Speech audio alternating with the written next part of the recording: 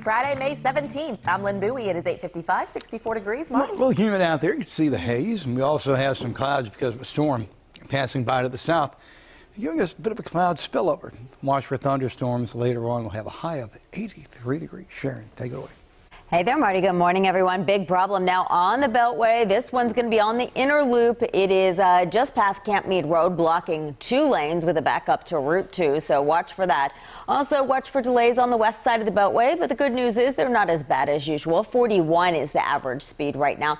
Top side is definitely bad as usual, running at 16 miles per hour. It'll take you 17 minutes between Bel Air and Loch Raven. Here's a look at the west side again, running pretty smoothly there at Liberty Road. Lynn. 3 Maryland teens are charged in the murder of a 14-year-old girl. Mike Shue has details on the suspects and the victim. Good morning. It's been nearly a month since 2 Anne Arundel teens were reported missing. Now police say that one is dead, the other in custody, part of an MS-13 gang killing. That formerly missing girl and 2 young men are charged as adults with murder. The 14-year-old's body was found in a stream after PG County's gang unit got a tip. Police say the victim died from wounds from a machete and a baseball bat. I'm Mike Shue reporting live for WJZ.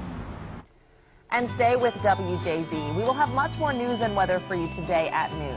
You can find more online whenever you want. Visit us at WJZ.com. You can follow us on Twitter at WJZ.